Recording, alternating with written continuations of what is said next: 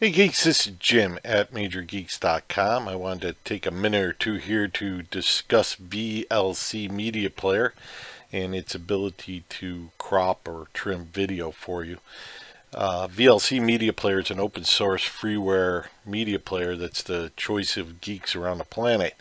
But sometimes it's not very intuitive to where to find things or how to do things, so I thought this was worth a video. When you open up a video with VLC Media Player, here's the interface. Usually auto plays. And let's say you have a video, it's 10 minutes long, but you only really want to keep 2 minutes of it, and the extra drive storage space is worthless. Or maybe you want to trim a few seconds or a minute out of a video for social media purposes or Reels purposes. There's an easy way to do that with VLC Media Player. Most media players or audio video programs, you would select a section and either on the timeline or crop or trim, and those can be very accurate. But here with VLC Media Player, they go about it a little differently. This is your timeline slider, right? And you would put your timeline slider to where you wanted it. If you wanted to be very accurate, you could go down here to the corner and type in exactly where you wanted to start. But in this case, I want to go from, say, 15 to 25 seconds. So you would push play and then record. And by hitting that record, that's telling VLC Media Player to essentially copy this section of video out or while it's playing. And when you get to the point that you want it to stop, you just hit record again. So I'll do it at 35 seconds here, and now it's made a copy of that video.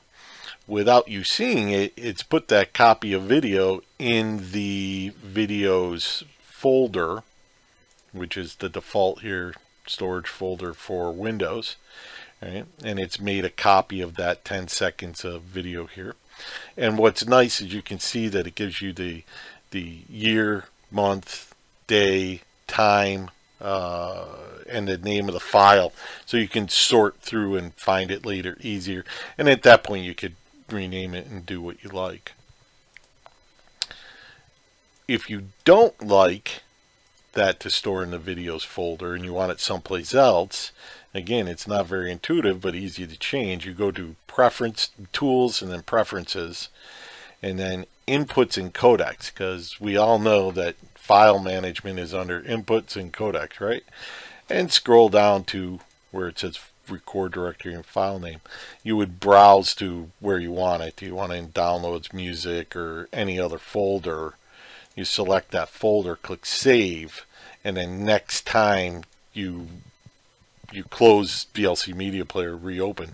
Next time you reopen it and do this, it'll be in your music folder or wherever you want.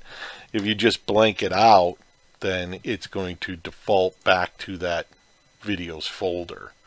So again, just so you can see how this happens, you move it to where you want. Say we want to start at a minute, right? And we want to go to, say, a minute 10, because that's the section we want. You have to push play first and then hit your record, and it's going to record that section out. And when you get to, say, 110 or wherever you like, you just hit the record button again and it saves it into the video folder.